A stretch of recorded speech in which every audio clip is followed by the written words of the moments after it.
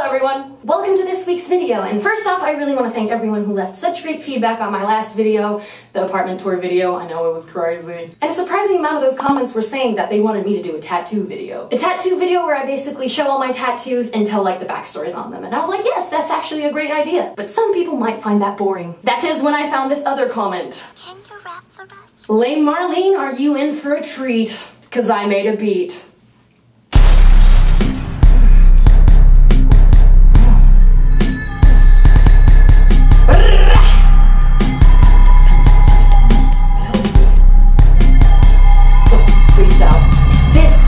First tattoo. I took it from my grandpa because I thought he was cool.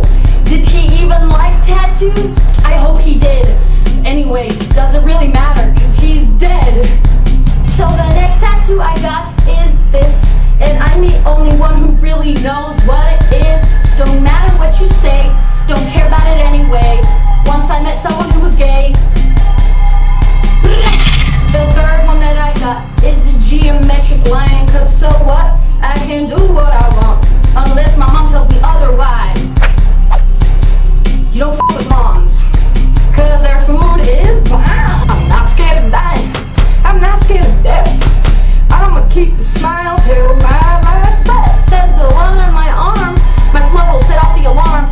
At your stupid chicken farm, give me some chicken parm, 'cause you're a poodle head. This is tabula rasa. What's happening is que pasa.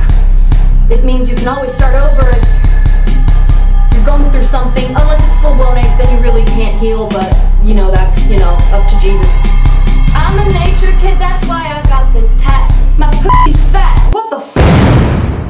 I'm sorry, everyone, and thank you for watching this video. It was glad having you here. That's bad English. Anyway, if you liked what you saw, please subscribe to my channel and follow me on Snapchat and Instagram, and you have a beautiful day, and I'll see you next week. Bye!